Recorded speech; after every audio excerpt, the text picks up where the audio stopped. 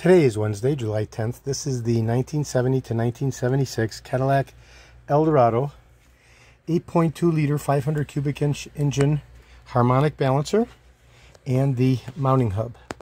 It is for Paul Sweeney, my friend out in Minnesota, and this unit has been cleaned and climatized with a corrosion resistant surface treatment. The most important thing about the balancer is that the rubber seal is entirely intact, and it's been dynamically balanced, and the primary seal diameter of the hub has perfect surface integrity, meaning there's no scars or pits on this particular diameter right here, which is where the seal occurs.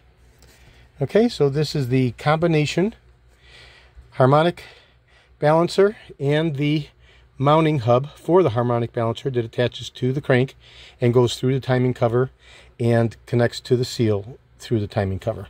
Okay, so today is Wednesday, July 10th. This is George in Florida. I have over 375,000 original vintage parts from 1959 through 1976, all the way through 78 for the Eldorado. I'm best known for my restoration of the Cadillac steering wheels, the tilt and telescopic steering columns, the power seat mechanisms, the instrument clusters, completely rebuilt engines, both 472 and 529, including the earlier legacy 429s.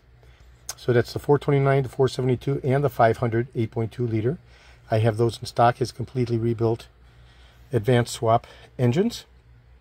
Okay, and this is the harmonic balancer and the mounting hub for the harmonic balancer going to my friend Paul Sweeney in Minnesota. Today is Wednesday, July 10th. This is George in Florida. Thank you very kindly.